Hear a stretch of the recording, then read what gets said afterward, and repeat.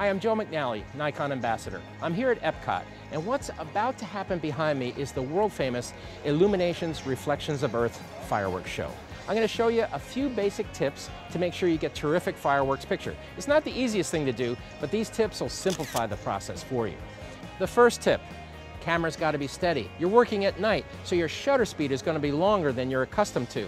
Doesn't have to be a fancy tripod, just a simple basic tripod so your camera stays steady.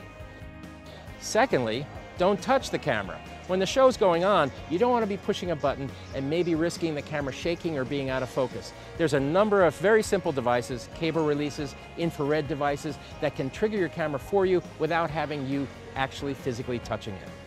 The other thing is composition. Very important in all of photography, but especially with fireworks. It's rare that there's so much drama, color, reflections, excitement in a single frame of photography. You get your frame set up, go a little wider, because these fireworks, they go zooming into the sky, and before you know it, they're off your frame.